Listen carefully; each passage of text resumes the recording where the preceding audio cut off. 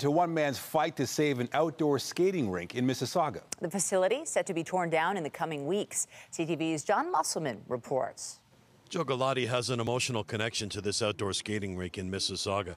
When his mother passed away 6 years ago, he would come here because it helped him deal with the devastating loss. The only thing that helped me was coming to this rink.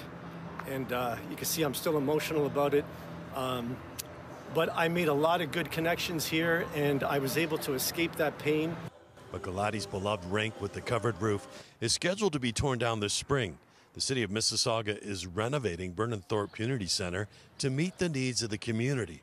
Plans include a new indoor pool and expanded fitness center. Galati has started an online petition to save the rink. He has more than 5,500 signatures so far.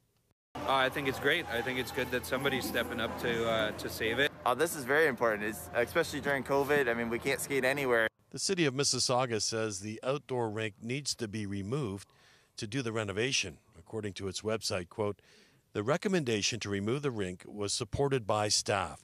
While the rink serves on average 500 visitors per week for 4 months, the newly expanded areas of the community center, including a pool, therapy tank, and fitness center, will serve 6,000 visitors per week year-round.